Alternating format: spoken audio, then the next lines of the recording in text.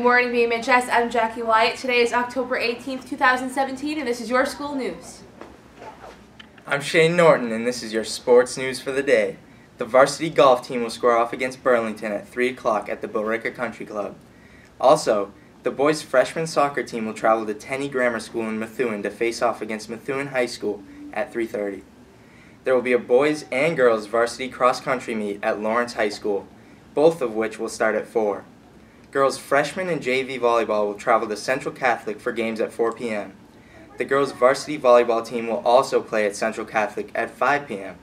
Tomorrow, Thursday, October 19th, the unified basketball team will play at 2:15 in the James Gymnasium. Please come and support the team.